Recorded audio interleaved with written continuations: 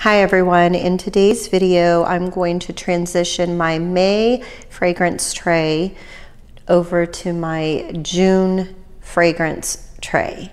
Now as you can see, I just use a simple cake stand. This is one that is part of my dinnerware collection. It's something that I think is absolutely beautiful. It's classic, it's appealing, and I do keep this tray in my bathroom. Now I know many fragrance lovers know that, that's not an area we should keep our fragrances, but for me, it's something that works for me. It's convenient.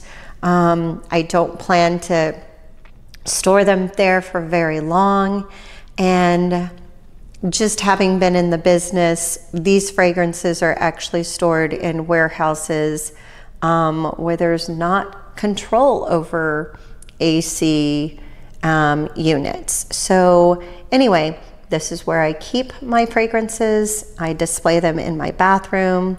They're aesthetically pleasing to me, and it's something that I really enjoy seeing and just experiencing throughout the month. All right, let's go ahead and get started. For those of you who are new here, my name is Velma, and my channel is mainly about fragrance reviews.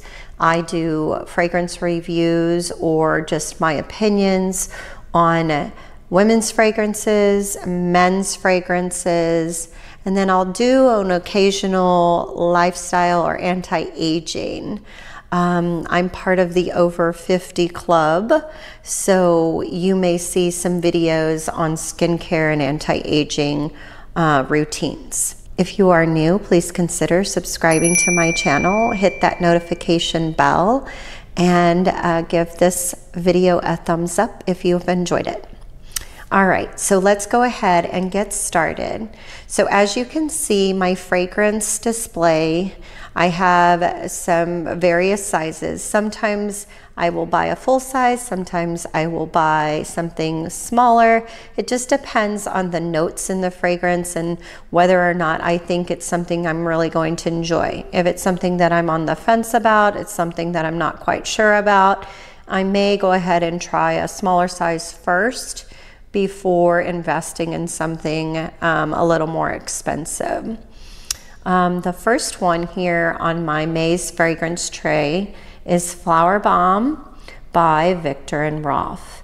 Flowerbomb is a beautiful vanilla, sweet and powdery fragrance. This one here really was a joy to wear during this time, and I really loved the floral, sweet, powdery aspect to it. So this one here is going to be something that I probably will revisit from time to time, but it was on my May's fragrance tray. Viktor & Rolf Flowerbomb. The next one that was on my May's fragrance tray is a beautiful white floral, citrus, fresh, and vanilla fragrance by Hermes, and this is Tuile de Hermes. Tuile de Hermes is a beautiful, beautiful fragrance. It's one that is perfect for springtime. It is in this cute little bottle. I just absolutely love the little detailing here. And if you know Hermes fragrances, the quality of this fragrance is outstanding. You're going to get longevity from this. You're going to get moderate projection. And the part that I loved most about this fragrance during the month of May was the ginger aspect to it. When it first opens up, it is a beautiful, fresh, and a light, spicy ginger, has a light, spicy ginger to it. And then the bitter orange, and there's bergamot in this. So it gives it a refreshing type of feeling to it. And as it settles down and it dries down, you start to experience the tuberose and the orange blossom and jasmine.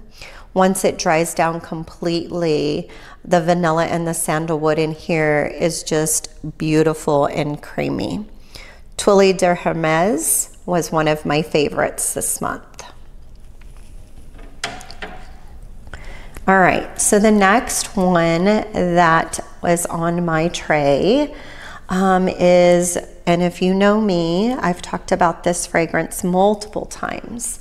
This one here is Flora by Gucci, and Flora by Gucci is a beautiful fragrance that is floral, citrus. It has a little bit of freshness and rose to it. Just has a very, very light, refreshing citrus aspect to it. And then as it dries down, it has a creamy but subtle light woodiness to it. This one here is Flora by Gucci, and this particular variation is the EDT. The EDT wears very, very well on the skin.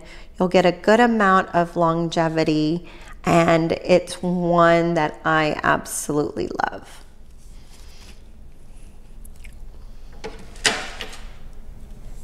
All right, the next one that I want to talk to you about is another one of my favorites. Look at this gorgeous bottle here. This one here, let me get this so you can see, and please excuse my nails. Obviously, I am in between sessions here.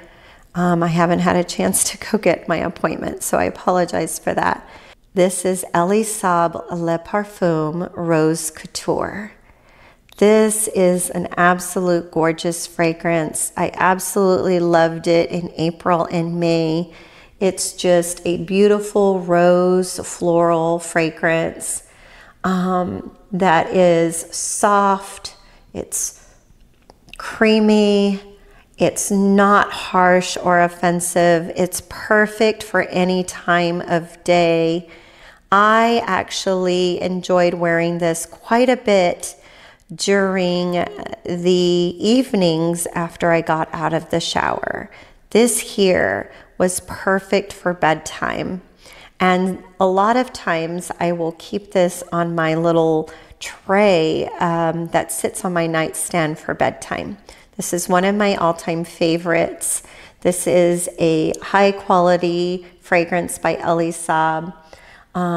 If you haven't tried it, and you like rose fragrances, this is just completely elegant, feminine, and a beautiful floral. Elie Saab Le Parfum Rose Couture.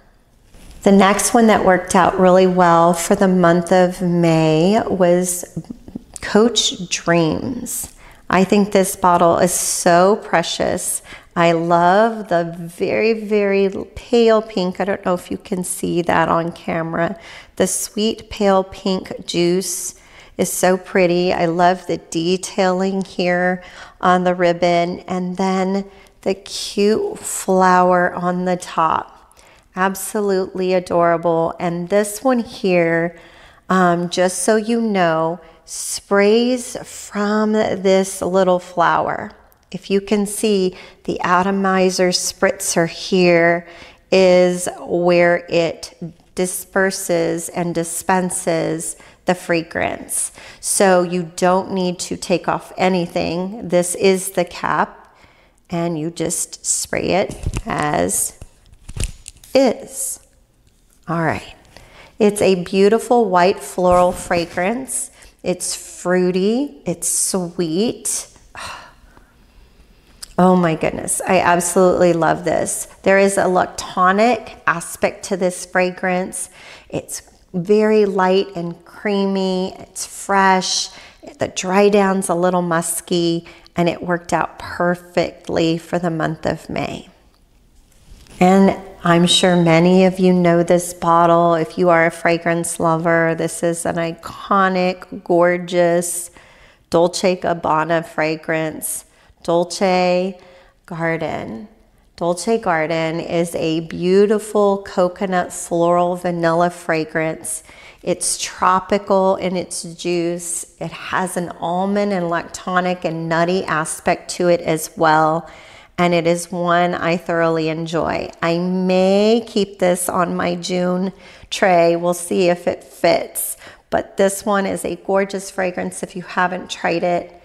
It is a love for me, and it is long wearing, and it is absolutely wonderful.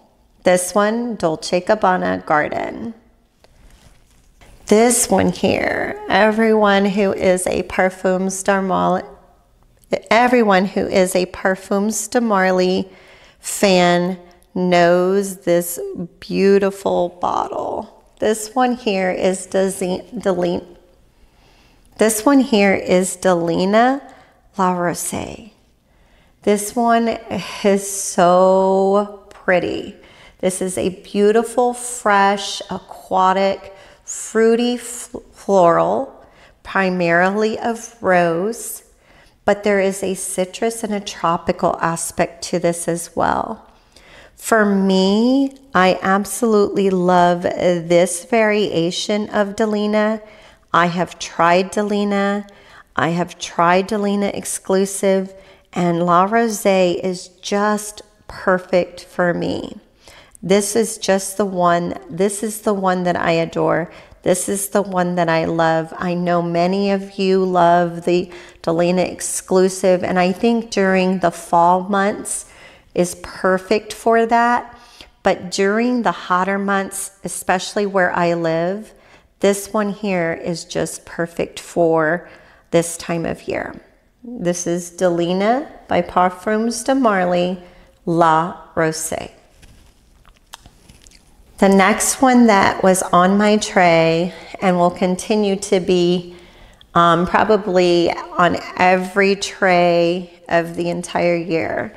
This one here is Olympia, or Olympia as I like to say, by Paco Rabanne.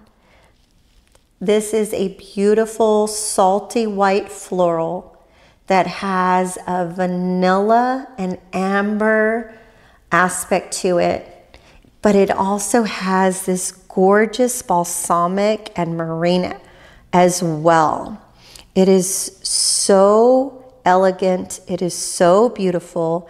It is a very, very long wearing, long lasting fragrance. This is one that I will smell on my body, on my clothes the next morning.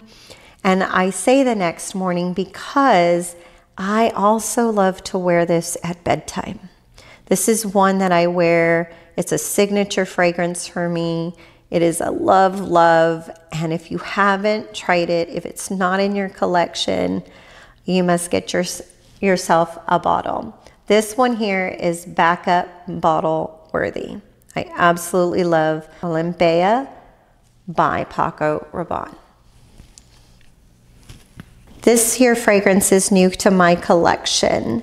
This is a discontinued fragrance by Giorgio Armani. C. Fiori is a beautifully done powdery musky rose fragrance that has a vanilla and fruity aspect to it. This one here is just creamy. It's perfect for any time of day. I loved wearing this. This past month, I was able to wear it to a bridal shower. I was able to wear it to brunch. I was able to wear it to work. And I also love to wear this at nighttime. This, when the nights were a little bit rainier and dewier, and we had a little bit of a rainstorm, I just love to put on this cozy creaminess fragrance at night. It just worked out wonderfully, and I love it. And I don't know if you can see it because this one is an opaque bottle, but the juice is pretty much used for a brand new fragrance. I loved and enjoyed it very much. This one was C. Fiori by Giorgio Armani. All right, I just have a couple more left to talk about before we move on. You know I love the perfumer Alberto Morillas. It's just very interesting. I guess I need to just kind of go through my collection and see how many of my fragrances were actually developed by him, because it doesn't matter whether it's men's or women's fragrances. If he is the perfumer, I'm going to love that fragrance. Everything he puts out is absolutely gorgeous. And this one here is Flower by Kenzo Flanker Poppy Bouquet. This one is a white floral that is made up of rose, and it has an aquatic, woody, lactonic aspect to it. It is milky and sweet. It is dewy and fresh, and it is a perfect, beautiful floral for this time of year. May, this one worked out so beautifully. Another one I love to wear any time of day, but especially during the daytime, especially at night for bed.